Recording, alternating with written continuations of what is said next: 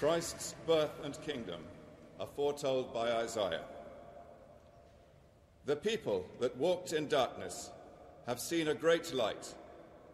They that dwell in the land of the shadow of death, upon them hath the light shined.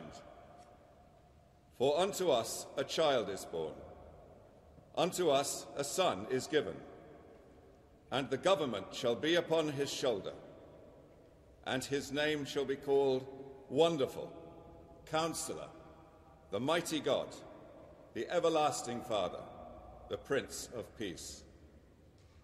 Of the increase of his government and peace there shall be no end, upon the throne of David and upon his kingdom, to order it and to establish it with judgment and with justice, from henceforth even forever.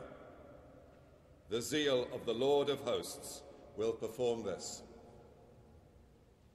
Thanks be to God.